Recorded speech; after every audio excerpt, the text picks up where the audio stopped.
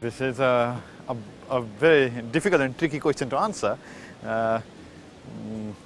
Of course, this is a very important trial, and this trial tested the use of maintenance durvalumab versus placebo for 1 year after the use of platinum-based chemoradiotherapy for stage 3 lung cancer patients. And yeah, this is a very important trial. These cancer patients really needed a good treatment,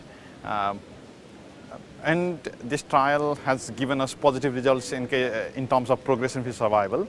And the positive results, the difference in progression-free survival is quite substantial.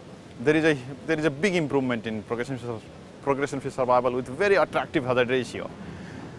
So everyone is excited about it, obviously.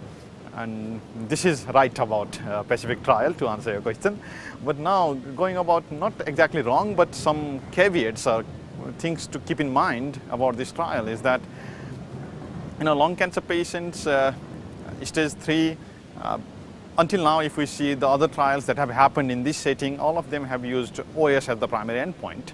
And depending on OS, we determine whether a trial is positive or negative, because these are not the patients who are receiving long lines of treatment, having many treatment options so that OS is confounded. No, these are patients that in lung cancer, especially OS should always be the primary endpoint because it has got very bad prognosis. Number one. Number two, in case of maintenance therapy especially, maintenance therapy means, until now we are not giving these patients any drug.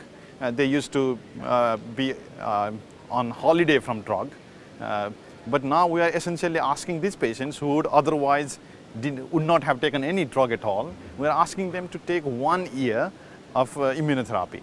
And with its side effects, which was pretty low in this trial, to be honest, but with its cost and the burden of taking drug for 1 year, it's a huge burden for the patient.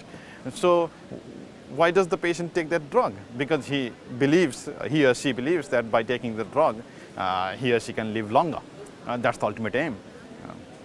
But the caveat is we don't know the answer to that question yet. We do not have overall survival data yet, so we do not know whether exactly they will live longer or not. But given the margin of benefit in PFS and given the very attractive hazard ratio, most of us in oncology community believe that it will translate to OS benefit. It will lead to improvement in overall survival. So if it's going to improve survival later, then it's a good thing to start using the drug immediately, because until then there will be many patients who would not receive the drug. That is one line of thinking. But we have many examples in oncology where the hazard ratio was extremely attractive, very good benefit in PFS, but it did not ultimately translate to benefit in OS. And this is especially important in this trial because we do not know the data yet regarding how many patients in the placebo arm received immunotherapy when they relapsed. Because now the standard of care for relapsed, for stage 4 lung cancer is first-line pembrolizumab. So we can use immunotherapy when the patient relapses. So we need to know how many of these patients in the placebo group received immunotherapy when they progressed. And if this is an important question, because if you don't take maintenance durvalumab, you take nothing or placebo, and when you relapse, you receive immunotherapy, and then you have the same survival, then why take it early? Because some of very few patients might not relapse, and some patients will relapse after a certain time, after a long time. So why take it immediately? Because when the patient's threshold for toxicity and their desire to take the drug will also be much different when they have progressed. So we need to know whether using immunotherapy after progression or upon relapse, and using immunotherapy as maintenance, as was done in Pacific trial, whether it makes some difference in survival. That is a very important question to answer. And of course, I'm also hopeful that this amount of benefit will translate to, might translate to benefit in OS. We should be hopeful, but we needed OS data.